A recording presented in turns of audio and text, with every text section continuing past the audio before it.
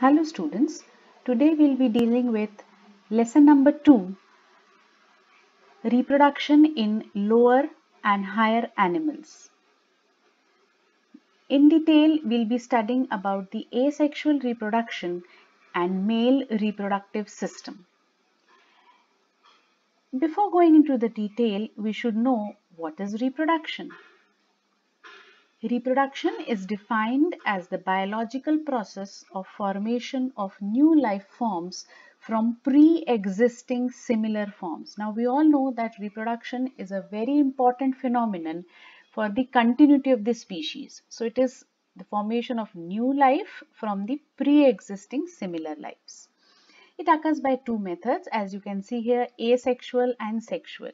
We'll be directly going into the different points of asexual and sexual reproduction. As you can see here, the first says that it is involving a single organism. If it is involving a single organism, that means there is no production of gametes. That means male and female are not there. If male and female are not there, then there will be no fusion of gametes. If there is no fusion, there will be no meiosis and only mitosis. If it is mitosis, then all the new offsprings will be identical to the parent. And if they are identical, there will be no genetic variation. And this generally occurs by budding, fragmentation and sporulation. In contrast to asexual, now we see the sexual reproduction. It involves two organisms and hence male and female gametes are produced. If they are produced, then there will be fusion. If there is fusion, there will be meiotic division.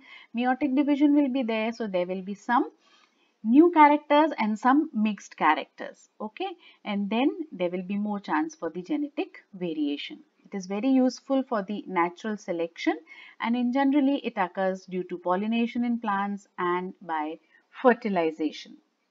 Now we'll be seeing the methods in detail. Asexual reproduction, first we'll see by gemule formation. Now gemule is nothing but an internal bud in the sponges, and first of all you should know that it is seen in unfavorable conditions. जब सुविधाएं proper नहीं है तब वो cell क्या करता है और organism क्या करता है, it goes into the gemule formation. That means they have a mass of these cells. These are called as archaeocytes, or you can also tell them say as amoebocytes. So these amoebocytes form a cluster and they secrete a thick resistance covering around themselves. And when the favorable conditions यानी कि temperature proper हो, water conditions proper हो, environment proper हो, तब ये यहाँ micropyle से या opening से बाहर निकलते हैं as new individuals. Most commonly this is seen in spongilla. So you should remember that gemule formation occurs in unfavorable conditions. Next we see budding. You already know about this and it is very self-explanatory from this diagram. It is commonly seen in hydra during the favorable conditions. Okay, as you can see there is a bud growing towards the base. These buds develop the mouth parts, tentacles, etc. and slowly it detaches from the parent body and it becomes an independent organism. So this occurs in favorable conditions. Next we see regeneration. As the name suggests, regenerate. तो जो भी part body ने loose कर दिया है तो उसको वो रीग्रो कर लेता है. जैसे स्टारफिश है, you know it has got arms, so if a part is lost it will redevelop, so that is regeneration. Okay, then you have fragmentation. Fragmentation as the name suggest, fragments यदि body के टुकड़े हो जाते हैं तो वो टुकड़े नए पार्ट में डेवलप होते हैं. अब ये प्लेनेरिया का एग्जांपल है. प्लेनेरिया दोनों दिखाता है, टुकड़े होते हैं यानी फ्रेगमेंट होते हैं और फ्रेगमेंट वापस रीजेनरेट हो जाते हैं इनटू द कंप्लीट ऑर्गेनिज्म. जो भी टुकड़ा टूट रहा है उसका मिसिंग पार्ट जो है वो यहाँ पे डेवलप हो जा रहा है. Okay, so here you can see in fragmentation both in planaria you can see regeneration as well as fragmentation. Okay, so these were the four asexual methods which we studied. We studied gemule formation, we studied budding, we studied regeneration and fragmentation. Now we go to the sexual reproduction in animals. Now the term first you should know what is amphimixis. Amphi means both, mixing, production of offsprings by the formation and fusion of gametes, male and female. Now in the life there are two stages or two phases you can say. The first phase is the juvenile phase. Juvenile phase यानी birth के बाद की जो phase है जहाँ पे physical growth हो रही है. फिजिकल ग्रोथ जहां हो रही है दैट इज जुवेनाइल फेज। जैसे ही फिजिकल ग्रोथ कंप्लीट हो गई तो नेक्स्ट फेज आती है reproductive maturity phase. This is after the physical growth is over and it will be involving the growth and maturity of the sex organs. अब जब growth and maturity of sex organs होंगी तो उसमें क्या क्या मिलेगा हमें? उसमें सबसे पहले गैमीट्स बनेंगे, सेक्स ऑर्गन्स मेच्योर हो गए तो मेल एंड फीमेल, और जब वो बन गए हैं मेल और फीमेल गैमीट्स तो क्या होगा उनका, फिर गैमीट्स का ट्रांसफर होगा। ओके, गैमीट्स ट्रांसफर होंगे, उसके बाद ट्रांसफर होने के बाद there will be fusion of the gametes, उसको हम कहते हैं फर्टिलाइजेशन। जैसे ही फर्टिलाइजेशन हो गया तो उसके बाद के प्रोसेस स्टार्ट हो जाएंगे, जैसे कि फ्यूजन होने के बाद जाइगोट बनता है, जाइगोट में फिर उसके बाद डिविजन्स होने लगते हैं और फिर वो एम्ब्रियो बनता है। उसके बाद there will be the pregnancy period which is gestation and finally there will be the birth which is called as parturition. So these are the phases in the reproductive maturity phase. Okay, so these are the two stages. Now next we'll be seeing the main first part of the human reproduction, male reproductive system. In your text there is a diagram which shows the male reproductive system and you are supposed to label the diagram. Now first of all you should know that this part for studies have been divided into three parts. The first part will be studying in detail about the testis and then all the different types of ducts which you can see here. You can see the seminal vesicle, this is the vas deferens duct, and then there is the ejaculatory duct, then there is the urethra. So first we'll be studying about the testis, secondly we'll study about the different types of ducts, and thirdly we'll be studying about the glands. Here you can see one seminal vesicle, here you can see the prostate gland, and then you can see the bulbourethral gland here also. So in three parts we are going to study the male reproductive system. Now as you can see here, there is a pair of testes. Okay, here you can see it is down outside the body into the scrotum. As you can see, it is an oval structure, about 4 to 5 centimeters in length it is there, in 2 to 3 centimeters in thickness and also in width, and also about 3 centimeters in thickness. Now in detail we are going to study about these testes. If we cut it in section, if we cut it longitudinally and if we cut it transversely, here it is the LS of testis which is longitudinal section, and here the TS of testis which is the transverse section. Now here you see how the testis has been studied. Now it has got a covering, outermost covering is tunica vaginalis. Above this also there is a small incomplete covering which is called as vasculosa. After that there is vaginalis, and then there is tunica albuginea, the most important covering. Now this tunica albuginea, which you can see here in the white portion, it divides this complete testis into 200 or 300 lobules, which you can see here in black. It is dividing it into 200-300 lobules, and these lobules have got inside them each lobule 2 to 3 seminiferous tubules. Tubuli seminiferae likha hai, but that means seminiferous tubules. Okay.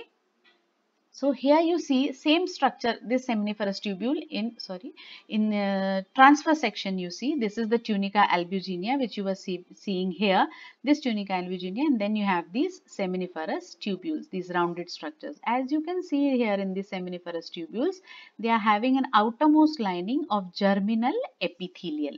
These are the cells which give rise to our sperms. How? With the various process which we will be studying in detail later, that there are different stages of spermatogenesis.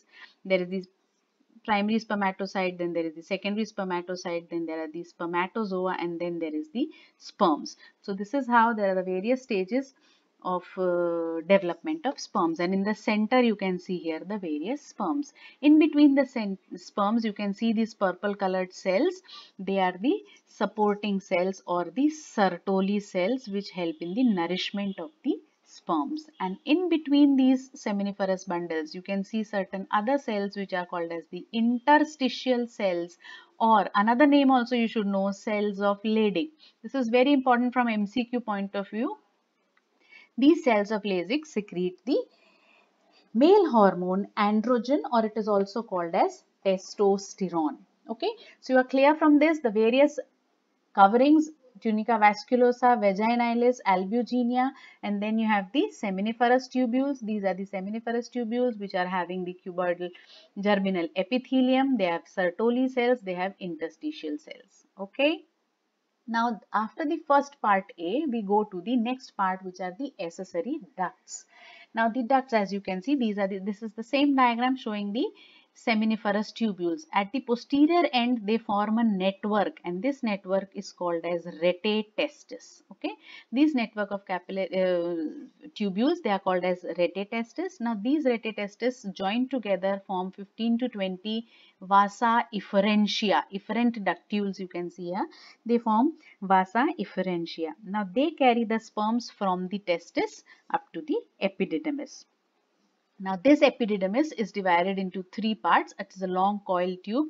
First part is called as the head of the epididymis, and then it is called as the body of the epididymis, and the third part is called as the tail of the epididymis. These are the three parts which are there. Okay, head, body and tail. Now in your text there is also the name given as head is called as caput. Cap से याद रखिए caput epididymis.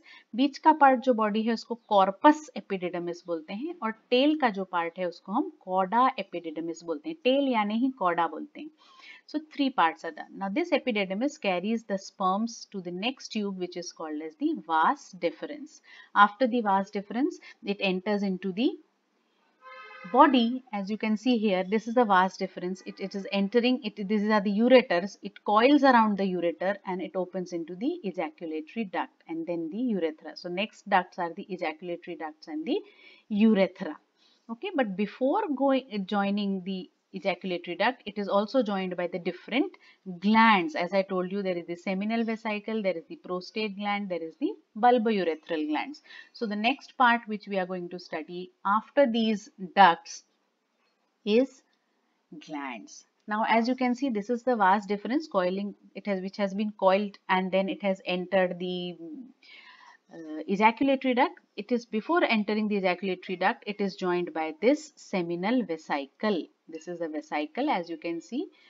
This is the shape and it contains seminal fluid. It is very important. It secretes an alkaline seminal fluid which is containing fructose, fibrinogen and prostaglandins. Now इतनी चीजें हैं तो सब इनका जरूरी रोल होगा. तो फ्रक्टोज जो है वो एनर्जी प्रोवाइड करता है for the movement of the sperms. You know the sperm is very motile. It has to move along path up to the oviduct of the female. So the fructose gives the energy for the movement.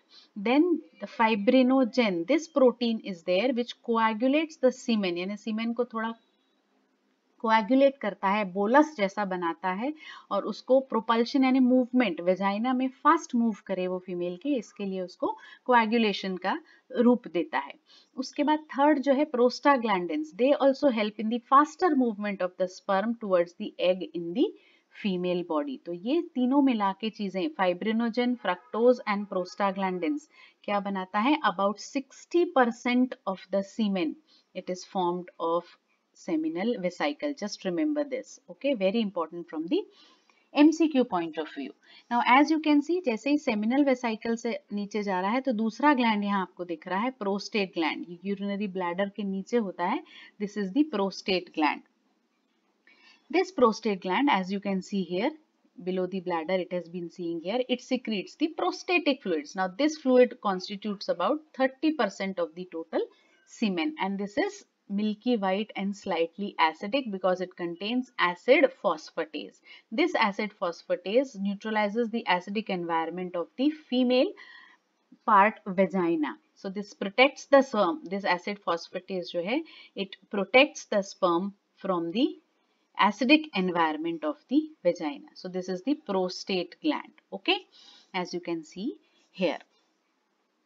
Next you can see is the small pea-shaped sized gland which is the Cowper's gland. This Cowper's gland is also called as bulbourethral gland. Here is the Cowper's gland. As you can see, they are the pea-shaped gland. They are the Cowper's gland or bulbourethral glands. Now these glands also secrete a lubricant which is helpful during the process of copulation. Okay, and it is a paired gland on either side of the urethra. जो ejaculatory duct है, ये opening है, this will further move down and it will form the urethra. So these were the three glands which we studied: seminal vesicle, then it was the prostate gland and it was the Cowper's gland. Now इन तीनों के secretions मिल के क्या बनाएंगे? Semen. Okay, very important from the MCQ point of view.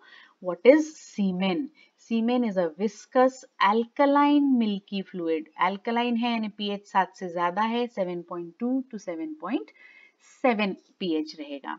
और कम amount जैसे 2.5 ml से लेके करीब 4 ml तक का सीमेन जो होगा उसमें कितने स्पर्म्स होंगे? 400 million sperms. Imagine out of this only one sperm जो है that is going to fertilise the egg.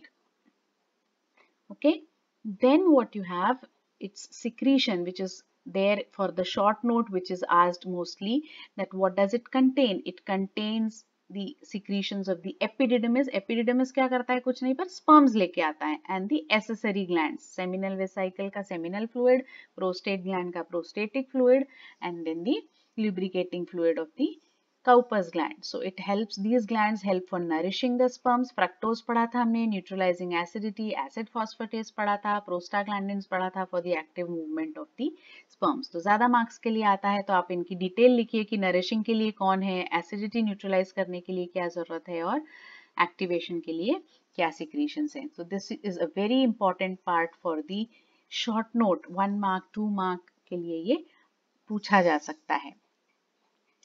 Next part we come to the external genitalia. This external genitalia में जो first part है वो है penis. As you can see here, the penis is the male copulatory organ which is cylindrical and it has got 3 bundles of erectile tissue. And now you can see in this diagram very clearly, there is in the center there is the corpus spongiosum here, and then you have the paired corpora cavernosa. Okay, medium अंदर central side में जो है वो corpus spongiosum है, sides में जो है वो कॉर्पोरा कैवर्नोसा है. ऊपर का जो पोर्शन है उसको हम ग्लैंड्स पेनिस बोलते हैं, जो स्वोलन टिप होती है पेनिस की, and it is also covered by a fold of skin, loose fold of skin, which is called as prepuce, or it is also called as foreskin. You should know these names, these muscle bundles: spongiosum, cavernosa, glans penis and prepuce.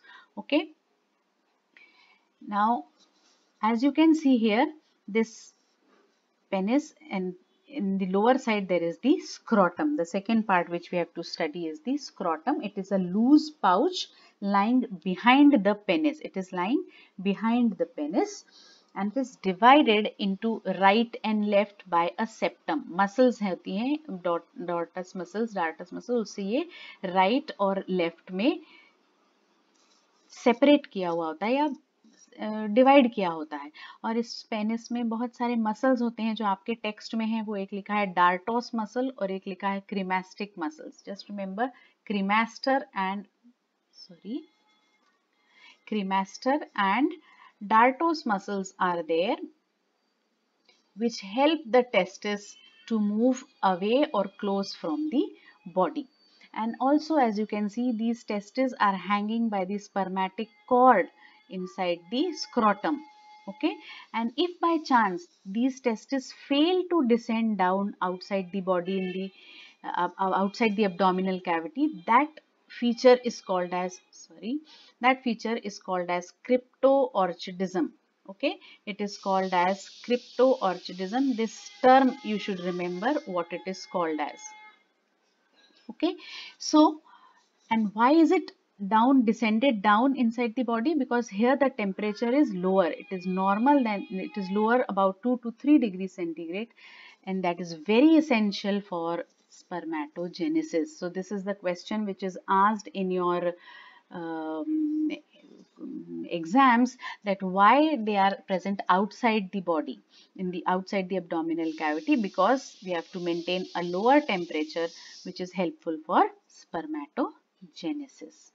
Okay, so this is all we have studied about in detail about male reproductive system. Go slide by slide, prepare notes, take screenshots, and this much will be enough for your exams.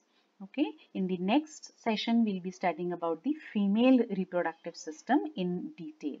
Thank you and have a good day.